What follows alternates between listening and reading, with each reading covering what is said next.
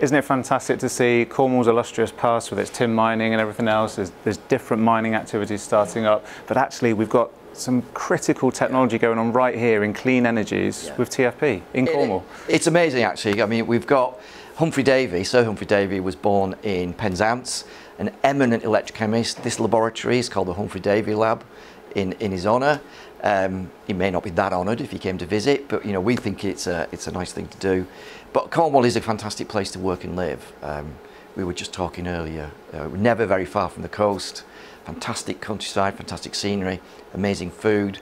If you're into surfing or coasting or anything like that, great place to be.